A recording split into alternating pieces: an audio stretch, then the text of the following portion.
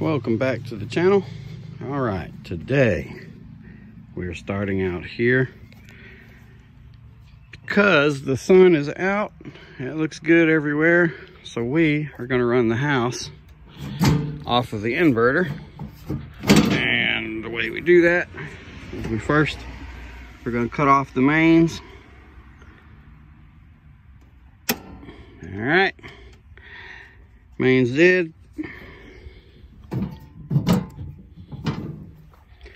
And we'll go in and verify by showing that there will be no lights. Yeah, no lights on. And all right, that means the whole house is off. Let me get back in through here. Excuse the mess and the cat. Move, cat. Move, cat. All right. We shall come into the garage, which also has no light on at the moment. All right. And give me 1 second to hook this inverter up. Okay. Now, what I've done is I put in my twist lock. This twist lock comes from, see if we can see. Yeah. Comes from the breaker box over there, which is the inverter's output. And this goes all the way up to the main panel. And when we start to turn on the loads, we now have light throughout the house. So now the whole house is started. Now that that is up and running, I will plug in my refrigerator and freezer. I didn't want to start those earlier because the house has been off power for about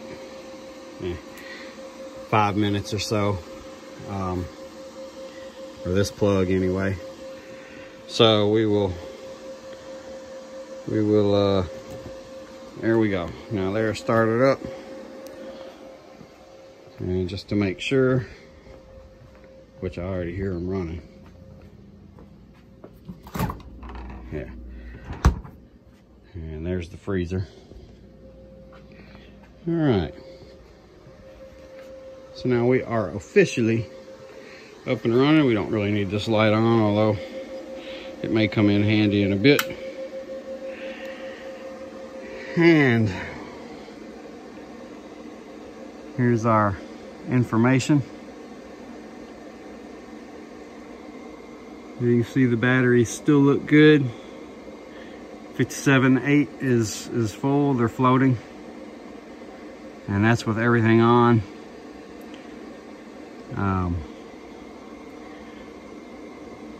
You can see right there we're pulling 353 watts coming out. And that's mainly because everything that is on is either LED lights or not much load going on at the moment. So that's where we're at, and everything will run. And in fact, hold on 1 second. All right, we are now back in the living room with power and everything on. So now we will power up the pellet stove and get it continued to be warm in here. And that's coming from the inverter as well. And like I say, everything is on. And I'll be back. And I figure while we're at it, we may as well start a load of wash. So now that's off and going. Also off grid as well. Like I say, the whole house is now being powered via the inverter. And it looks good. Everything is going. We'll go out and we will check the actual wattage pull. And when it comes around to it, there we go. So that's what we're pulling right now. That's with the heater and everything. It was 840 or so, and we're still in float. So we're not even touching the batteries at the moment. Yeah. Everything's still looking good, and it will stay that way now throughout until probably 4 o'clock this afternoon. And then I'll have to go back on grid, simply because I don't have anywhere near big enough battery to try to do it without solar support. But throughout the complete day, when the sun is out, this is how I do it. Real quickly before I go, I wanted to cover how I have this hooked up. This breaker, let's see, this breaker here is from the inverter, directly from the output of the inverter. Trying to make sure you can see from the output of the inverter straight into the box, and it's properly in, and it goes to that breaker so that I can turn the inverter off from the panel box, obviously. This breaker here is actually the breaker that stops the current from coming out of the box, that goes to this cable, to my 4-pin twist,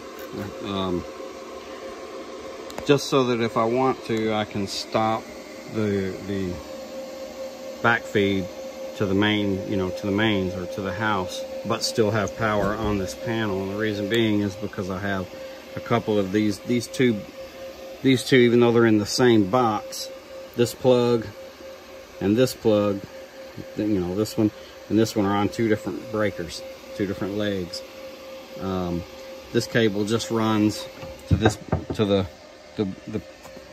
the workbench here, and I have power supply, in here. That gives me power from out front, but it also gives me 9 outlets, so that if I want to use my heat gun, soldering gun, any of that kind of stuff while I'm working, then I can do that from here, even if I'm not running the full house, which is why I can kill the power from there. These are all the solar, the negative and positive for each array. There's 2 arrays on there. That will be sorted out. I'm going to run, it's actually going to come from here, and it's going to run up the side of the thing and across in conduit. So I'm going to come all the way up to probably roughly, well, I'll probably just go right on up and stay on the joist all the way to the end of the garage there. And then come behind where them ladders are, where the wall is, I'll come back down, and that's where it'll come outside, and continue on. But until I get that all in conduit, I wanted to keep it semi-protected and safe, because there's 350 volts on each one of them lines. So I have it actually in conduit in the garage right here for now, until I get it in the proper EMT, and that'll be coming as the budget allows.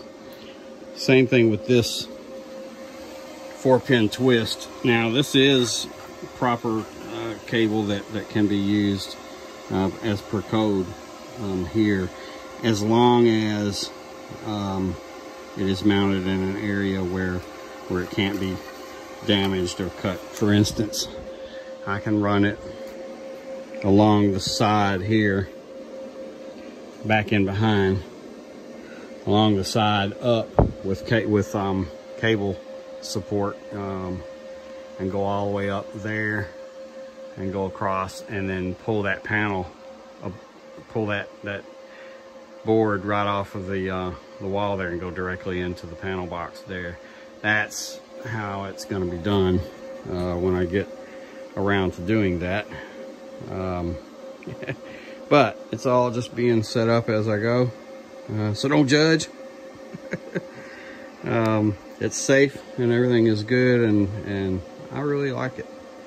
It's working out well, and it's fun. It's fun building these things from the ground up. While I'm standing here talking, we'll have a look. Still floating, not using as much power. The washer has finished, and I turned off the heat simply because I didn't need it out there, but it's still 250. It fluctuates depending on what's on, but I'm good all the way up to about 1800, 1900 watts right now. In the summer, I'm good without even touching the batteries up through about close to 3 kilowatts. But in the winter, at this angle, like I say, I can safely hit 1800 without tapping, without using any from the batteries. So that's all I need right now, and that's it.